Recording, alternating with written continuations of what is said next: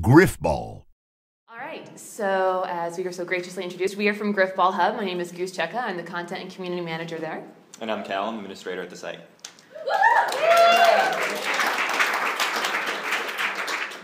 So we'll go on to our next slide there. So Grifball, kind of where it all began. Yeah, so Grifball was originally created in December of 2007.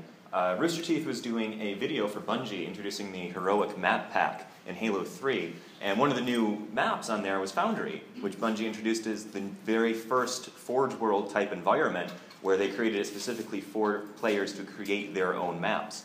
And one of the gags that was cut from the Heroic Map Pack video was a gag about Griff creating the laziest game type in the world, where he would take the flag, walk 2 feet, plant it, and win.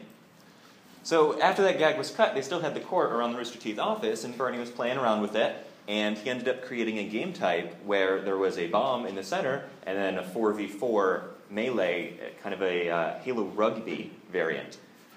So this is a quote from Bernie of when he was introducing, he was giving an interview with Bungie and telling where Grifball came from.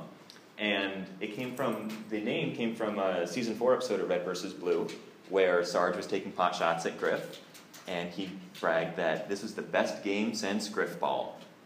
And this was before the Heroic Map Pack came out. This was back in Halo 2, and they always wondered what Grifball would be like. So when Bernie made this game type, and they made the carrier turn orange to better identify him on the map, like, oh, that matches up perfectly. We can call it Grifball. Yep. Yep. I mean, to be fair, he was good in the original 8 tournament. Yeah, he was good when the only people playing were Rooster Teeth staff. Yes.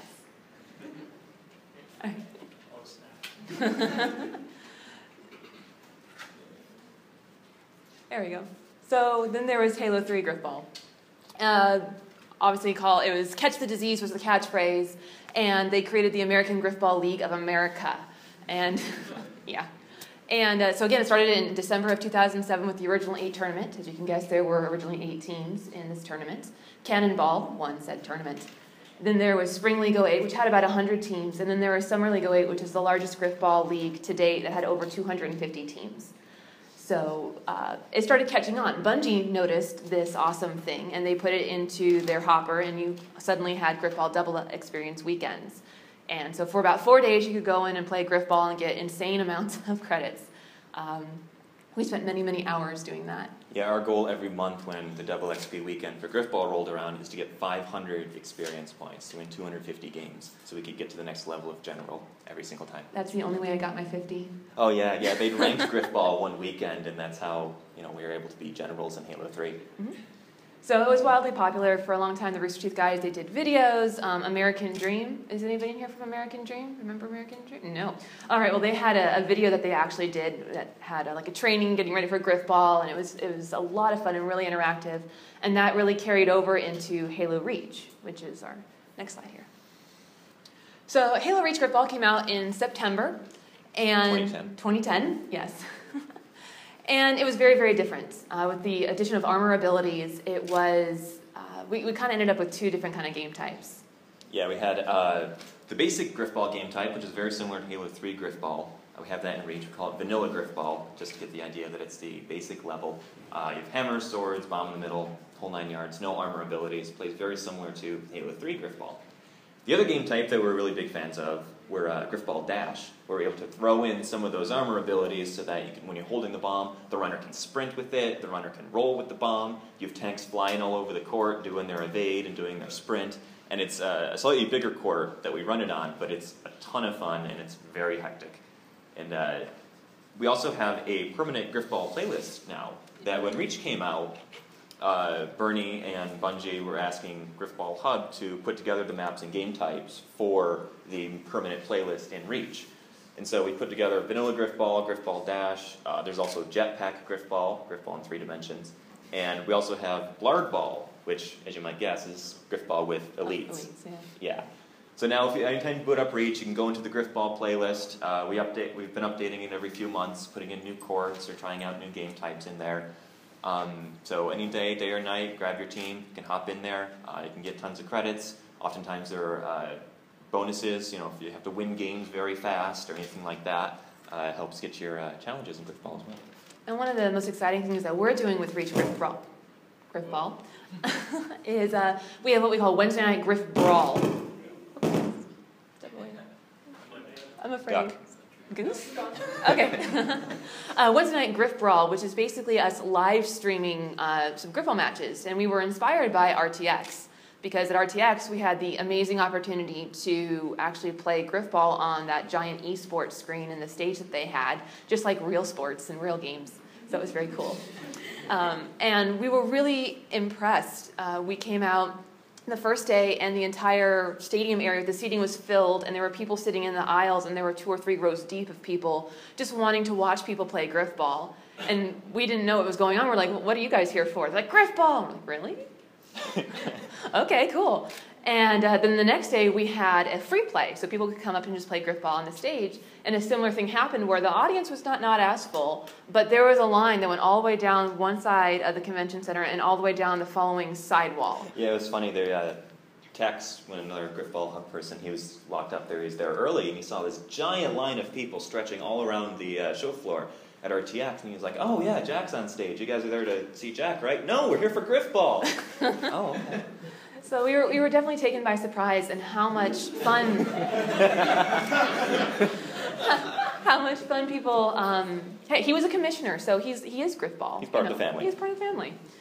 We were really impressed and surprised by how positive people responded to it. That they cheered when someone got hammered in the face, and then they raged when there was a bomb stop, and they were really, really into it. And we had a couple people ask us, "Is there any place that we can actually watch Grifball happen?" And we said, there will be. And so we did. And it's been a lot of fun. It's very cool because, like Cal mentioned, Tex, he actually does the voiceover for it. So there's live commentary of the games. So if you're not a super familiar Grifball person, he does explain, hey, this team has been in for this many seasons, and this team's been in for that many seasons, and oh, he just pulled off that move. And it's really fun because then there's also the live chat box where you get to interact with other Grifballers. So whether you're new to the sport or you're a hammer-hardened veteran, you could really just get in on the action, and that's just a really, really fun way that we've been engaging the community. Yes, so that's every Wednesday night. We have our Wednesday night Grifball. Oddly enough. Yes. And it's something we're definitely looking forward to going into in Halo 4, which is our next exciting bit there. So Halo 4 Grifball. Did anybody see the PAX Halo 4 Grifball reveal? All right, a couple. Yay! That's exciting. So at PAX Prime last month, they announced that Grifball would be in Halo 4. Not a game type that the community would have to create, but they actually made it, and it's awesome. And we had the amazing opportunity. They pulled us in and asked us to actually give them feedback, which was, I think, kind of blew our brains out a little bit. Never in a million years did we ever expect 343 to actually ask Grifballers, much less us, to, act as professionals and give them feedback. Yeah, that was a great thing that 343 is actually reaching out to the Grifball community and we were able to give them a few people to bring in and test out the game type and help build it for Halo 4. That what we see in Halo 4 is something that isn't just created in-house in 343, but has real feedback from real Grifball fans. Yeah, and it was, as a fan of Halo in general, I was ecstatic to get pulled into 343 and go behind the frosty glass doors. That was very cool. And then to actually sit down and be seen as an expert was very unusual because they told us, we want to show off a couple of tricks. We've been trying for 2 months to get a trick. We haven't gotten it to work. What can you guys do? So they sat us down and 2 others, and within 5 minutes, we had every trick they wanted to do done and figured out for them. So during the panel, we got to go up there and actually demo it. Absolutely nothing went like we thought it would, especially me unplugging the controller. And that was classic. Yeah, that was awesome. Yeah, that was my bad. But it was some of the biggest changes. One, you can throw the ball. Like if you've seen the oddball toss, the long bomb, you can actually throw it like it's a grenade, which is really, really exciting because in Grifball, we've kind of been doing that since Halo 3, where you launch the runner, and the runner at the height of the jump chucks the ball as hard as he can. Just lets go, just hits X. Yeah, and we do that in Reach as well, but now it's like legitimately you have a quarterback position and you can throw the ball, which is really, really exciting. I think it's going to definitely pick up the pace of the game. And a lot of people who are like, man, I hate Grifball, Grifball sucks, blah. They saw the toss, and all of a sudden they're like, oh my gosh, that looks really cool, I want to play it. So we're really excited to kind of engage that new possible fan group there. Yeah, when you play Halo 4 Grifball, you throw the ball. You throw the ball just by hitting the grenade toss button. So it's just the exact same motion as if you're tossing a grenade, and you see it in the oddball demo they showed as well. That it's a really nice way. You just have to still be a little accurate, because there is auto catch turned on in Halo 4 Grifball. So whenever you're close to the ball, your character is going to automatically grab it. So if you throw the ball to your teammate across the court, if they're near the ball, they're going to be grabbing it, but that also means the opposition can also pick it off and also have an interception. Yes. Which will be really, really exciting. Yes. The other way to get the ball around the court in Halo 4 Grifball would be with the hammer. There's a hammer pass you can do, where you go up to the ball, and as long as you're not too close, so you automatically pick it up, you're able to take a few steps back, you can swing your hammer at it and launch the ball around the court. And it's exactly like a pinball game, like the ball just goes flying. And we've already dubbed it, it's called the Franklin. We've copyrighted that after Kevin Franklin, the 343 developer who actually is responsible for Grifball being in Halo 4. So we have all built shrines to him in our homes, and we're called Franklin's Freaks. And the trade-off you do between passing the ball and passing it with the hammer, though, is that when you pass it with your arm, it's more accurate, but it's slower, so the other team can more easily intercept it. When you hit it with your hammer, though, it's going to be much, much faster, but much less accurate as well. And I'm sure, as you can see from the image, even though it's not the best, is that it's not an assault bomb anymore. It is actually the same thing that they use in Oddball, and it's this sphere thing, this kind of cagey spherical thing, and inside, you can't really tell, but it is a ghost face. And since it's a forerunner object, whenever you assassinate someone with the ball, they disintegrate. And it's a lot of fun. It's even more exciting. Yeah, I heard Bernie on a podcast a couple weeks ago mention that he wished he knew about the new Oddball before they ordered thousands of copies of the Halo 3, Halo Reach replica. The Grifball plushies? Yeah. Yeah. The classic plushie now. Now they're like classic Coke. Yes. And this is like real Coke. Yes. Vintage. Yes. Yep. Some of the other things that's really exciting is the physics are real. Like, they're real physics. They actually happen. Oh, I guess we're sorry. It's okay. We're good. Yeah, that's fine. So the physics are real. They make sense.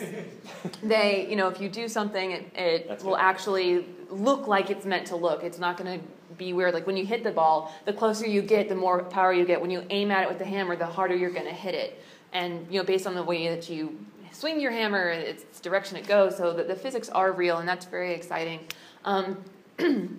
There's also, we haven't figured out the launch yet, but rest assured, I'm sure we'll be making it come back somehow. Yes. There's the sword snatch as well. Oh, is yeah. a new thing that they've added into it. Because there's auto pickup on the ball when you're close to it. In Grifball, you have the choice when you have a runner coming to you. You can either hit him with the hammer, which is not always the most effective because he gets bounced around, or you can stab him with the sword, which is usually your best option. Or her. Or her, yes. Thank you. Of course. But if you stab them with the sword in Halo 4, you're going to be automatically grabbing the bomb when you kill them. So you're not going to have to chase it around, you're not going to have to look on the ground for it, just stab with the sword, instantly you're carrying the ball. And I think what we're most excited about is that this is really going to speed up the game. It's all about getting more interactions. And Halo 4 in general is all about getting more interactions, getting into more fights, getting into more confrontations, and speeding up the game. One of the things that's currently on there for Halo 4, or for Halo 4 Grifball, is that the bomb doesn't explode. And we've already heard some feedback complaining that Grif doesn't die, this isn't Grifball, you're ruining Grifball. The point of Grifball is for Grif to die. Maybe. But I think it's to win, personally, for me. And so what actually happens now is when you plant the bomb, it kind of dissolves in this magic whooshiness, and then it resets back at the center of the court. There's no going to black screen. There's no reestablishing of host. There's no more downtime. It is back there. So you have to be on top of it. Like, you can't just, hang out and spawn kill as much as you might like, because you've got to go back and get the ball. Then again, if you've got someone in that position and picking up the ball, maybe you can just chuck it to the person sitting on the plant. So it really opens up the possibility for a lot of new positions and a lot of new tactics. And that's, for me, is the most exciting thing, is the new strategies and tactics that are going to come out of this. Because you're going to have positions like quarterback. You're going to have plays like interceptions. I can already see people setting up and having playbooks like marathon runners used to do back in the very, very early stages of Halo 3. So this is just this was released yesterday, this image right here. So that was perfect timing because we really didn't have a picture of anybody carrying the oddball yet. So we know he's not orange. Please don't send us hate mail. He will be, though. Or she will be orange. Yes. Yeah, one of the great things about having Grifball on the disc in Halo 4 is that every single person who buys Halo 4 is going to already have a Grifball game type there in front of them in a map ready to use. You know, they're not going to have to wait a couple weeks for us to make it. They're not going to have to go to our file shares and download it. You know, as soon as you boot in your disc, you're going to have Grifball available right there. So it's exciting that instead of hundreds of thousands of people playing Grifball, we're going to have millions of people playing Grifball. That is very exciting. And since the game type is built as its own Grifball game type and not like on top of the old Assault game type, there are a lot of settings in there. 343 said there are a lot of settings that we'll be able to tweak unique to Grifball. So we're pretty excited about that too. Yeah, one of the issues people complain about a lot is connection issues. And one of the reasons that was so tough in Grifball is because it was built on the Assault game type. So basically they just kind of piled Grifball on top of it, whereas in Halo 4 it is its own game type. You don't have any of that other code weighing it down. So it's a much cleaner, smoother game. I mean, we don't have RTDS anymore in Reach like we did in Halo 3. Yeah, there was a refusal to die syndrome. When you would stab somebody and they just kept on walking. They would not die. Yeah, that was good times. No, not really. It's potentially non-fatal. So a lot of really exciting things for Grifball and Halo 4, and it's coming out very quickly, and we're very, very excited to get to share it with everybody and to get feedback. And I mean, I'm sure for the leagues we'll probably make a couple tweaks here and there just for competitive play aspects or whatever. But we're really hoping to keep it as true to what what 343 has right now. And I have to say that if auto pickup stays on, I'm lobbying it for it to be removed, because as a tank, you're running down the court, you got your hammer, you're running, and the bomber sees you, the bomber checks checks the ball at you, and all of a sudden you automatically pick up the ball, so now I'm 2 feet from the runner and I can't do anything, and the runner kills me. The ex-runner kills me. I have to say that as a runner, that sounds awesome. Yeah, well, as a tank, I don't think I like that. I don't like it either. Okay, see, that's 2. I like it. I like it. Majority rules. Majority rules. All right. So, go ahead. Yeah. So we work with doing some work GrifballHub with 343 about Halo 4 Grifball, but we're still working on Grifball and Halo Reach as well. And one of the things we do with Halo Waypoint is a monthly highlight reel showcasing fabulous moves that people pull off in Grifball matchmaking playlist. The owner of GrifballHub is also our video editor, a guy named H2O Camper, and he's put together a highlight frenzy that we want to show you guys right here.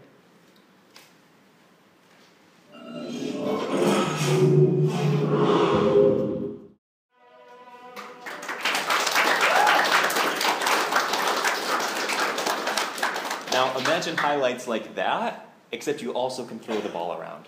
And hammer it around. Yes. Yes, what we're really looking forward to in Halo 4. But now we'll open it up to see if anybody has any possible questions about Grifball, GrifballHub, Grifball and Halo 4, or anything just in general. Yeah? Do you know if there's going to be a way that you can basically make the league within tracking stats of Halo 4, such that you can make like a tournament bracket that's automatically updating? I mean, we don't know how they're going to do the API yet. We don't know if that's going to be publicly available. So things like pulling stats and auto-updating brackets and things like that, we don't know until they decide whether or not they're going to do a public API, and if they do, if it's going to have the kind of information in it that we would need to be able to pull to do that kind of thing. We hope they will, although one thing we do know is that in Halo 3, there was a special medal you would get for killing someone who was carrying the bomb. That was very helpful for us keeping track of good defenders on Grifball. And in Halo Reach, we didn't have that medal anymore. It didn't make the transition. But we do know that in Halo 4, there will be a stat that's tracked for the number of times you kill the carrier. So if you're really good on defense, you can get your recognition. Yeah, so defenders will be happy. Any other questions? Yeah? I was just wondering for the Wednesday night live stream, what time that is? 10 p.m. Eastern. And we always tweet about it on our Twitter account, which obviously enough is GrifballHub.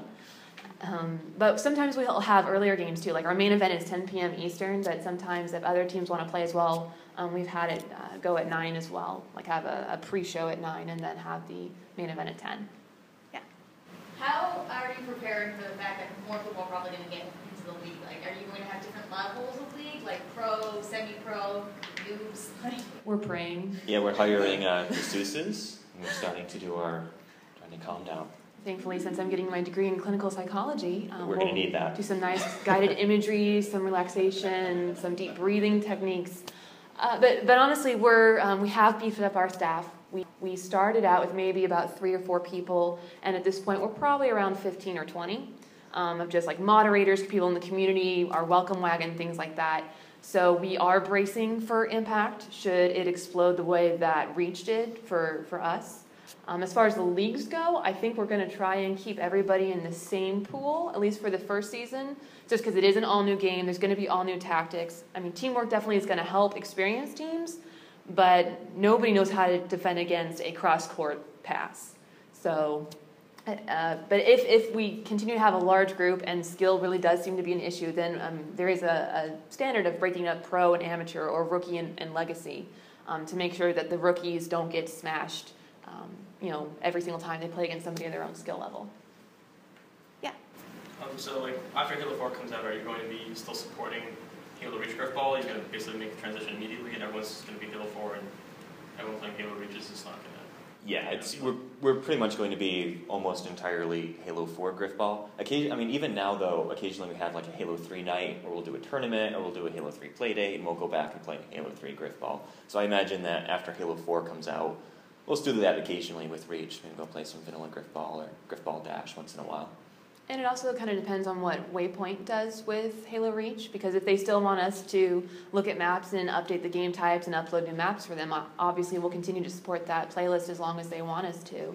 But as far as the leagues goes, Cal's right on it. We'll be shifting completely to Halo 4 as much as possible. Just because in the past we did try having a Halo 3 league running at the same time as a Halo Reach league, and the people just dumped the Halo 3 league. Like, they just left it in the middle of a season to play Reach. So we're taking lessons learned from the past, and when people have a new game, that's what they want to play. Yeah, not everybody is quite as hardcore as some Grifballers, and we actually want to play a game that's 5 years old. Yeah. Any other questions?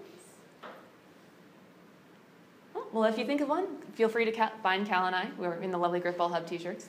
And thank you guys so much for being such a great audience. We appreciate it.